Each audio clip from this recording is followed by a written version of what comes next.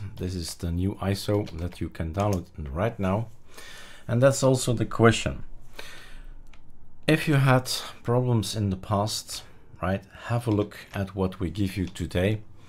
The ArcoLinux seed host, and then, oops, ArcoLinux seed host AAG. If you Google that, you'll probably get where you will need to be, and that is here.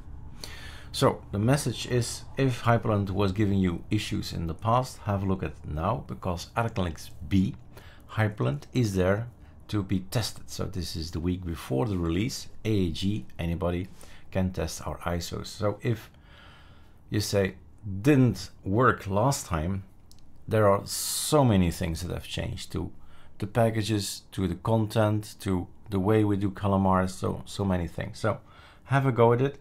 This is what we recommend, because you can't make the mistake there to mix X11 and anything Wayland. So this is pure Hyprland, or in the other case pure Sway. So try it out.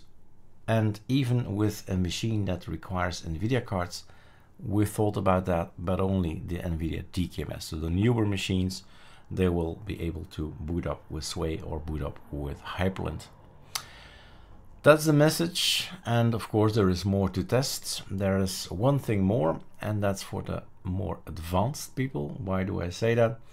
Because there is this ArcoLinux D, and the D is not in the first learning phase. It's not 1, 2, 3, it's like 7 or 6 in the learning stages, right? So here you already know so many about ArcoLinux and ArcoLinux that you can do that there as well, right?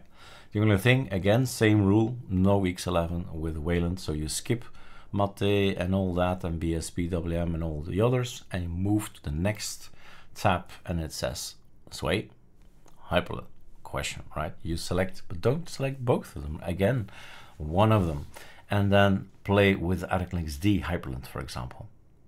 All right, have fun with the testing, and please let us know if the ISO has improved, right? On Discord, that's the best way, or on YouTube, right? Cheers.